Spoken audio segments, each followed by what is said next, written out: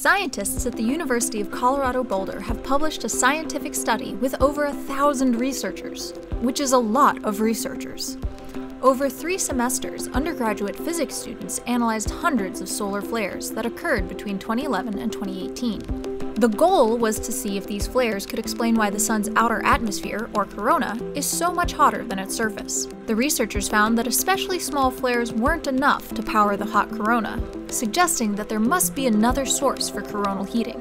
While the research didn't solve the coronal heating mystery, nearly 1,000 future heliophysicists got their first experience having their research published in a scientific journal.